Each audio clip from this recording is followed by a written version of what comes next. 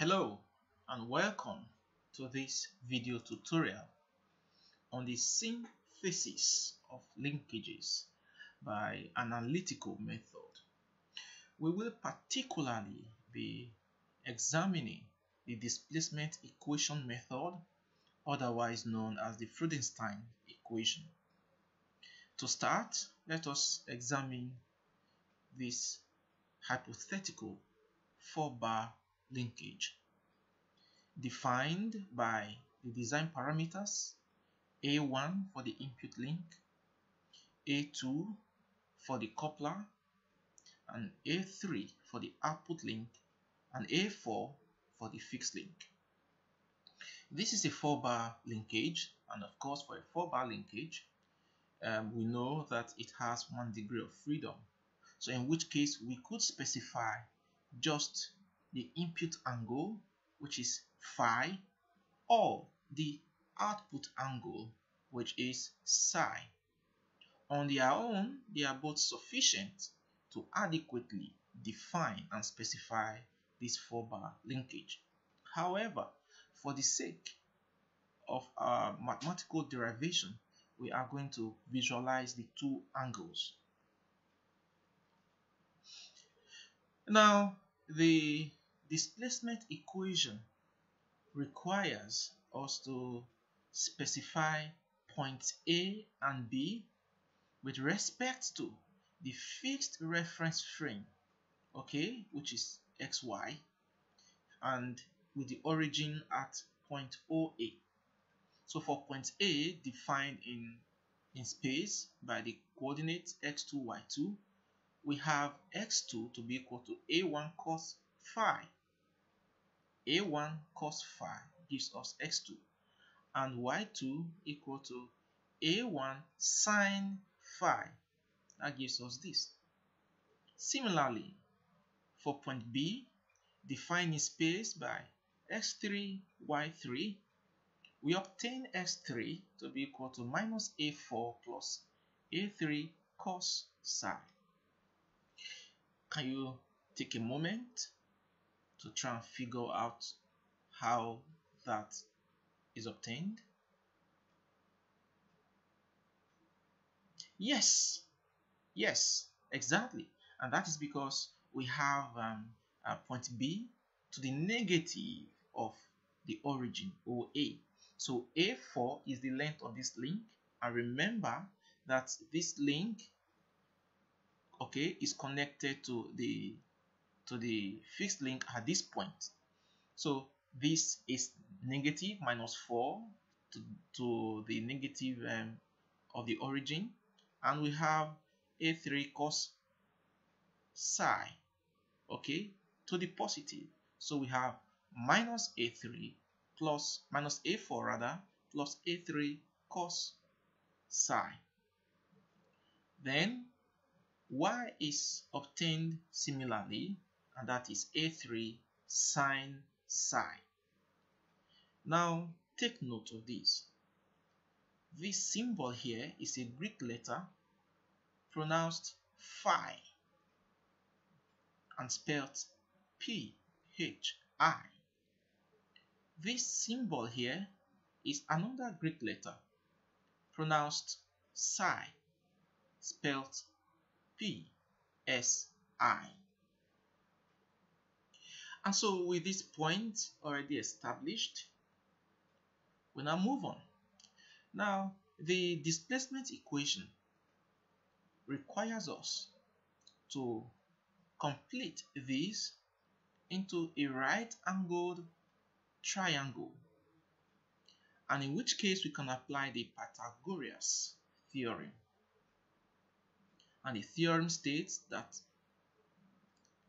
the sum of the squares of the adjacent sides of a right-angled triangle is equal to the square of the hypotenuse. And so we have that this side, which is now x2 minus x3 squared plus y2 minus y3 squared, that gives us the square of this side. So when we substitute for x2, x3, y2, y3, we obtain this expression. Take a moment to go through this. And upon expanding the brackets, we have this expression.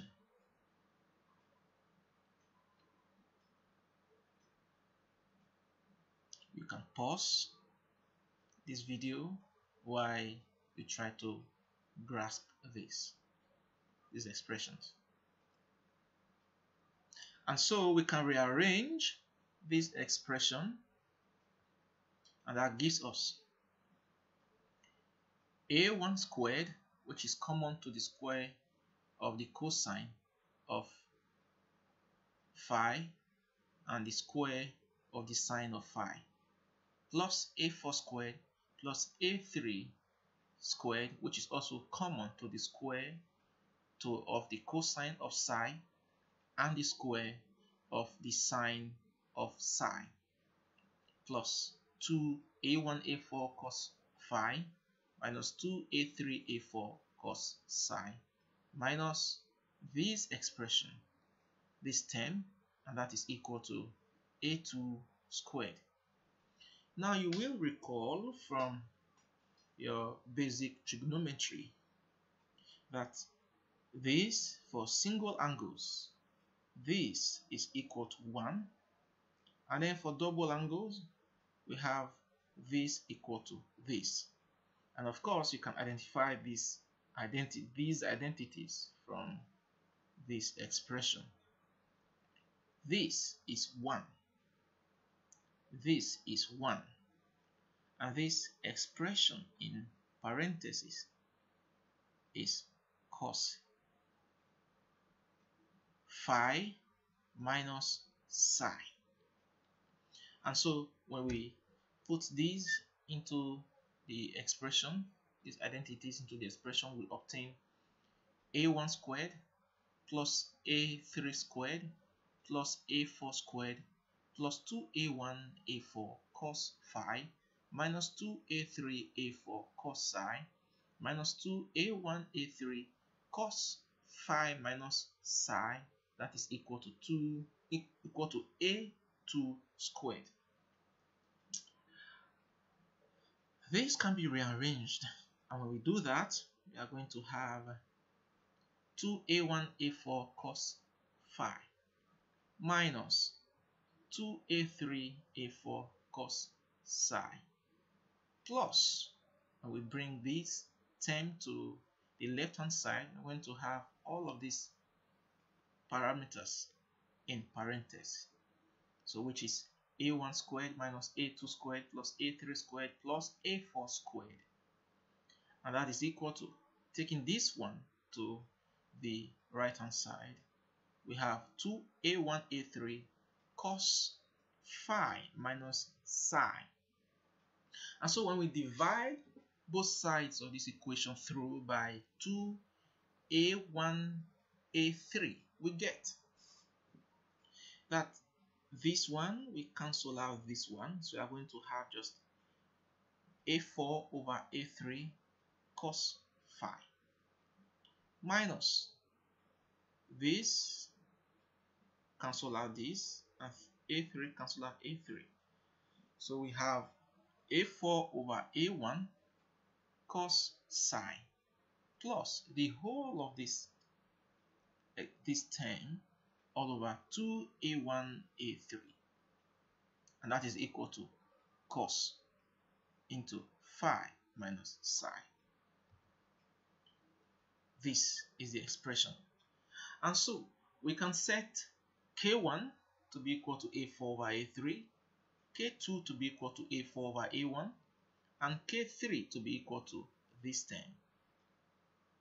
So when we set this into this, we get k1 cos phi minus k2 cos psi plus k3, and that is equal to cos phi minus psi.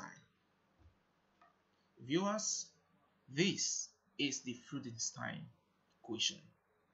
Quite simply done. Now, we look at a scenario where you are given for 3 consecutive angular displacement of the crank. You have corresponding angular displacements for the follower. So, for such a scenario, how do we obtain our design parameters, which is K1, K2, K3, which are the expressions of A1, A2, A3, and A4. To be able to solve that equation, we need 3 equations in phi and psi, and that is obtained from synthesizing the linkage to conform through a minimum of 3 accuracy points. So thus, for values of phi and psi corresponding to the 3 accuracy points, we get K1 cos phi 1 minus K2 cos phi 1 and psi 1 plus K3 is equal to cos phi 1 minus psi 1. Similarly, K1 cos phi 2 minus K2 cos psi 2 plus K3 is equal to cos phi 2 minus psi 2. And again, K1 cos psi 3 minus K2 phi 3 rather minus K2 cos psi 3 plus K3 is equal to cos psi phi 3 minus psi 3. So we have our 3 equations. Remember, these angles could represent accuracy points for which we desire corresponding accuracy points for the follower. And for these specifications, we wish to estimate K1, K2, and K3. So with these three equations for the 3 unknowns, we are set to obtain our equation. Now, you can observe from that equation that K1, K2, and K3 are functions or design parameters, A1 over A4, A2 over A4, and A3 over A4. And again, K1, K2, K3 are independent of the input and output variables, that is the crank and follower angles. Now, these observations make it possible for the displacement equation to be generalized. Thus, for a general linkage of n design parameters with phi and psi as input and output variables, the displacement equation can be written as summation from I equal to 1 to n of ki, gi being functions of phi and psi, which will be equal to function f of phi and psi. So this is a more general representation of the Freudenstein equation. And so we have that for the system of equations which we have already derived 1, 2, 3, we can solve it by using several approaches. However, when we consider the availability of higher computing speed, we will use the approach of linear algebra. The first step in this approach is to represent the system of equations in the matrix notation, which is the matrix of A theta dot Km, that is equal to the matrix of theta. And thus, Km will be equal to the inverse of A theta dot the matrix of theta, where the matrix of A theta is equal to transformation matrix, Km is equal to the coefficient matrix, and theta is equal to the matrix of angular displacement. And so from the system of equations, we have A theta to be equal to cos phi 1 minus cos psi 1, cos psi 2 minus cos phi 2 minus cos psi 2, 1. We have cos phi 3 minus cos psi 3 and 1. And then for the displacement matrix, we have cos into bracket phi 1 minus psi 1, cos into bracket phi 2 minus psi 2, and cos into bracket phi 3 minus psi 3. And K is the coefficient matrix, which is K1, and coefficient vector, which is K1, K2, and K3. This is also a vector, column vector. So with this system of equations, we have this expression, and it is such that when you perform a dot product of this matrix and this column vector, we have K1 cos phi 1 minus K2 cos phi 1 plus K3 equal to cos phi 1 minus psi 1, exactly as equation 1. And then we do the same for equation 2 and then for equation 3. And thus K1 is equal to this. Gentlemen and ladies listening to this lecture, this equation can be programmed easily using MATLAB. That brings us to the end of this video tutorial.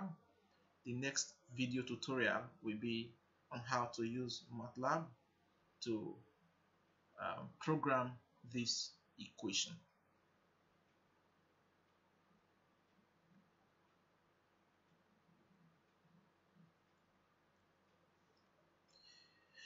Now, this is the MATLAB interface, and as you can see, my command window is clear, my workspace is clear. I'm now going to demonstrate how the Freudenstein equation is programmed using MATLAB. I already have the script written, and I'm going to just open it. Yes, so this is the script here. It's already undocked. So we have here synthesis of linkages, and under it the Freudenstein's equation for 4-bar linkage. It is good practice to always comment on your MATLAB script. The first thing we do is to define variables. Now, for this particular demonstration, we have defined our variables as phi 1 to be equal to 0 degree, phi 2 to be equal to 26.0 degrees, and phi 3 to be equal to 52.0 degrees, psi 1 to be equal to 0 degrees, psi 2 to be equal to 29.4 degrees, and psi 3 to be equal to 51.4 degrees. After defining the variables, the next thing to do is to now define our transformation matrix. And of course, we have seen it as A theta. So A theta is actually a column vector. Now, we have it as cos phi 1 minus cos psi 1 and 1. This is the first transformation matrix, rather it's not a column vector. I'm sorry for that. A theta is our transformation matrix, and this is the first row of the matrix. You see here I have added 3 dots. This is to enable the continuation in the second line without writing everything on one line. Then we have the second entry, the second row, which is cos phi 2, cos psi 2 1, and the third entry as cos phi 3 minus cos psi 3 1. Now observe that there is a d after our cos, and that is because by default MATLAB prints trigonometric values in radians, and so we have to command it to print the results in degrees.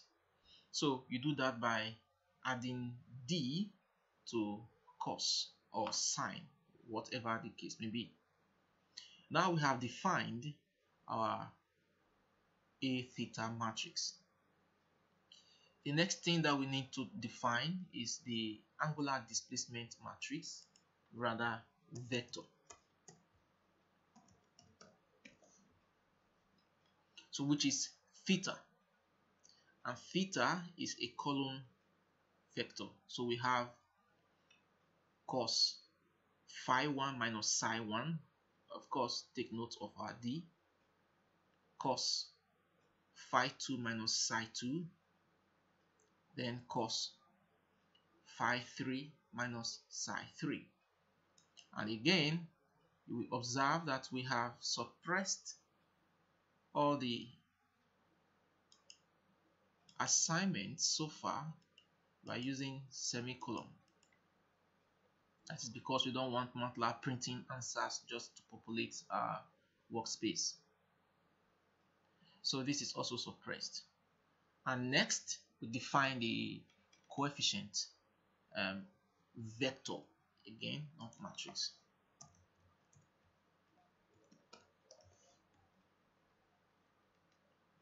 Our coefficient vector is Kn, and that is the inverse of the transformation matrix and the theta multiplied by theta. To do that, we have the option of using the inverse command, but that in itself will make the computation quite slow, and so we are going to use a shortcut, and the shortcut is just the backslash. Conventionally, divide is /, but this implies that we are doing the inverse of this. In other words, we are using this expression to divide this, not the other way around as suggested by this. This expression signifies that theta is the denominator of A theta, and what we want actually is that A theta is the denominator in this expression. So the next thing that we do now is to index our k. In other words, assign k1, k2, and k3. Having obtained this vector, we want k1 to be equal to the first element of the km vector, k2 to be equal to the second element of the km vector, and k3 to be equal to the third element of the km vector, and we want everything to be returned as a k column vector, which is this.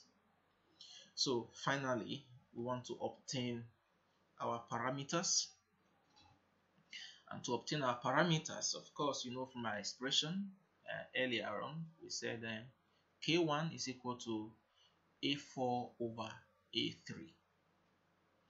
Now, having obtained k1 from this, we now need to normalize. To normalize, we can make a4 to be equal to 1 and then obtain a3. With a4 equal to 1 also and k2 known, we can obtain a1.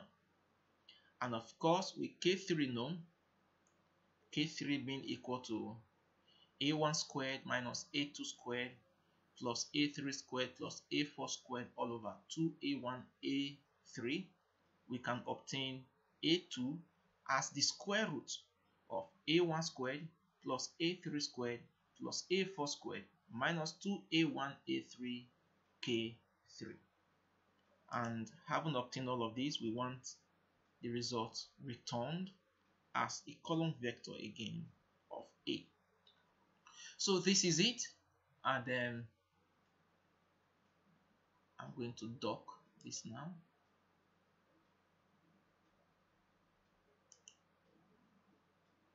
Yeah, I've docked this now.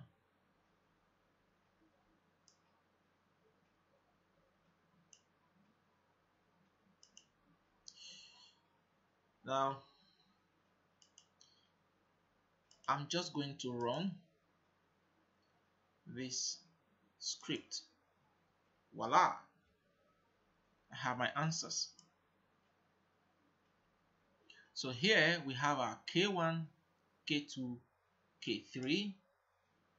This is K1, and of course when we come here, you'll be able to see that